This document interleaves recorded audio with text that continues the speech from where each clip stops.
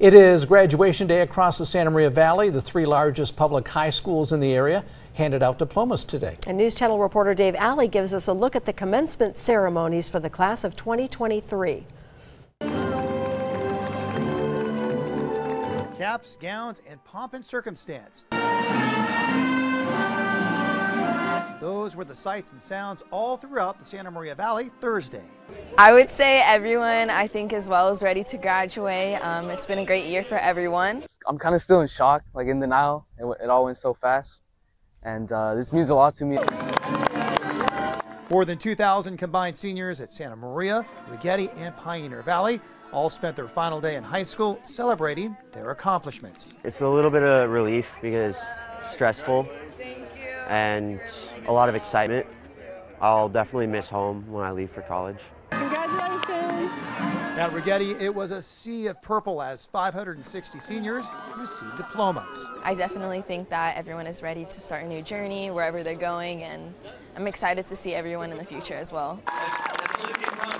Santa Maria colored its stadium in red during the school's 130th commencement, which featured 600 graduates. I know that they'll accomplish everything they have in mind. I know they have a lot of potential and they can do what they want to do.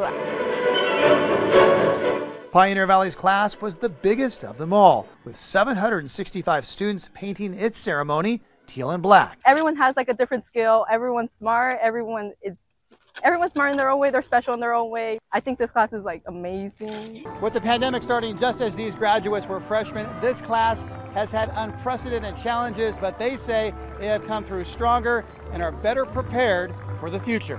Throughout all the you could say like tribulations and trials we faced, I think we learned the art of perseverance throughout all that, and I think that definitely gives strength to the class of 2023. A class unlike any other and one ready to leave its mark on the world. We're special and we're capable of great things, and we're going to do great things, and I just want everybody to know that about the class of 2023. Congratulations to the class of 2023. In Santa Maria, I'm News Channel reporter Dave Alley. Big congratulations.